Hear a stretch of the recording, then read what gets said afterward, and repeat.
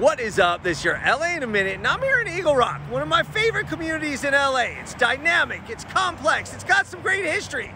But I also want to know, is it really named after this rock that looks like an eagle? Let's get into it. So let's address this first. The town is indeed named after a rocky outcropping on the Santa Monica Mountains that does indeed look like an eagle. Though the city wasn't incorporated until 1911, it was referred to as Eagle Rock at least as early as the 1890s. And prior to that, Ludwig Salvator, the Archduke of Austria, was traveling in the area, and he drew one of the earliest known depictions of this geological wonder, which was then known as Piedra Gorda. But make no mistake about it, the indigenous people were there first, and they enjoyed the land, and they used the rock for ceremonies, and they found acorns and oak trees that they used for food all around the area. After European conquistadors arrived, it became part of the Rancho San Rafael and was under both Mexican and Spanish rule. By the 1870s, it was subdivided into 31 parcels, and the parcel owned by Benjamin Dreyfus is the one that became Eagle Rock, but not before it was the Gates Strawberry Ranch, a huge strawberry field that was manned mostly by Chinese laborers. By 1906, the Los Angeles Railway streetcar system arrived, and Eagle Rock began to grow.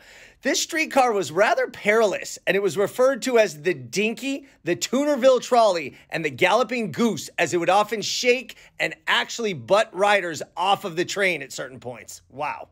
After Eagle Rock was incorporated, the gentle slopes lended themselves to beautiful architecture, including many Victorian homes which are still around today. Also, Occidental College moved from Boyle Heights and was designed by Myron Hunt from 1911 to 1913 and opened in 1914. About a decade later, in the 1920s, Sparklets actually got its start there. Burton Arns Sr. did not like the taste of the municipal water, and he found a well on York and Avenue 48 and began bottling water, called Sparklets. Throughout the next couple decades, Eagle Rock developed as a quiet, charming, academic, and upper-middle-class community, but there were racial covenants that ensured only whites and Caucasians could live there. 1977, Eagle Rock made headlines for the wrong reasons as the Hillside Strangler, or Stranglers, abducted a victim at the Eagle Rock Plaza. 7 years later, the Night Stalker, Richard Ramirez, abducted a victim from Eagle Rock as well. In February of 1981, a young Occidental student named Barack Obama gave what was believed to be his first public speech on civil matters at Occidental, with the Eagle Rock in the background.